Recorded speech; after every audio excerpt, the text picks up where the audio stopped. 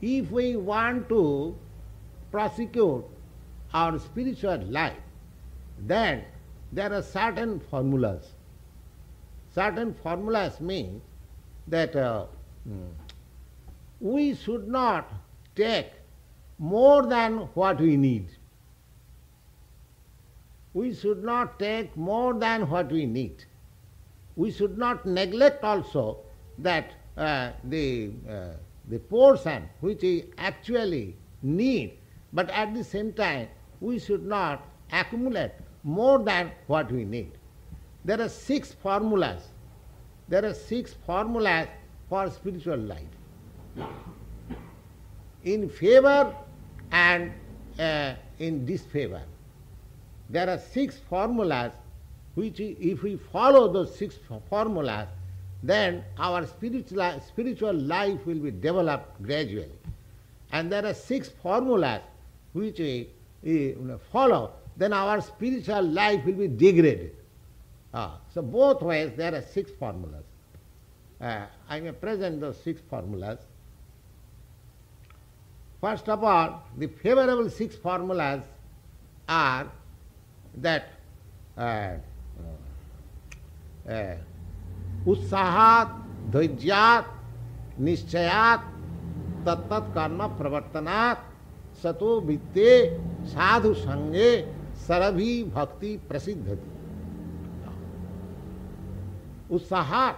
Utsāhān means you must be very much enthusiastic that in this life, in this human form of life, I must complete my spiritual consciousness or God consciousness so that in the next life I may not have this material body. That is called utsāhān. Utsāhān means very much enthusiastic. Just like a man is very much enthusiastic that in this life I must accumulate $10 million in the bank. And he does what? With great enthusiasm. Similarly, we must have also similar enthusiasm that in this very life, in this very human form of life, I must make my spiritual life perfect so that after leaving this body, I may not come again to this material world. That is called utsāhān, enthusiasm. Utsāhān, dhairyāt. Dhairyāt means patience. Patience. There may be so many obstacles in prosecuting our spiritual life, but we should patiently go forward. We shall not be disheartened. Utsāhān, dhairyāt, niścayād, and with confidence. With confidence that because I am following, just like Bhagavad Gita is a standard book. If not Bhagavad Gita, take Bible or take Quran, whatever you like. Now there are some formulas for prosecuting spiritual life. So one must have confidence that because I am following the standard method, so my spiritual life will really be perfected. We must have this confidence. And that is a fact. So utsāhān, first enthusiasm, second patience, and then third with confidence, niścayād, dhairyāt, utsāhān, dhairyāt, niścayād, tat-tat-karma-pravartanāt. Simply enthusiasm will not do. The formulas which are prescribed there, we must follow. We must actually apply in our life. Utsāhān, dhairyāt, niścayād, tat-tat-karma-pravartanāt, sato vṛtteḥ. And we must be, our vṛtteḥ, our profession, our occupation must be very pure. Must be very pure. Impure activities cannot lead me to spiritual emancipation.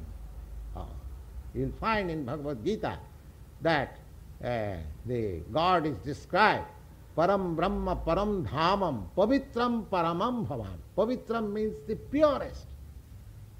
God is the purest. So unless we are purest, we cannot approach God. Therefore, it is stated, the sato vṛtteḥ, our occupation, our vṛtteḥ should be very clear, pious, sato vṛtteḥ and sadhu saṅga. The last word is very important. That all these things can be executed if we make our association with similar persons. Similar persons. Those who are on the path of realizing spiritual perfection, we must make our association with such association. We must be associated with such society so that we can make our... this is just like we are holding these classes. This is called satsanga. We are not discussing politics. We are not discussing something for sense enjoyment.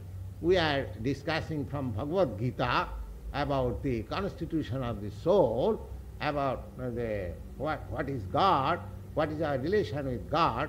This is called sato vritti, satsanga. Satsanga means association with good persons who are engaged, if not 100%, at least engaged a certain portion of his life for spiritual realization. So these six things are required for making progress in spiritual life.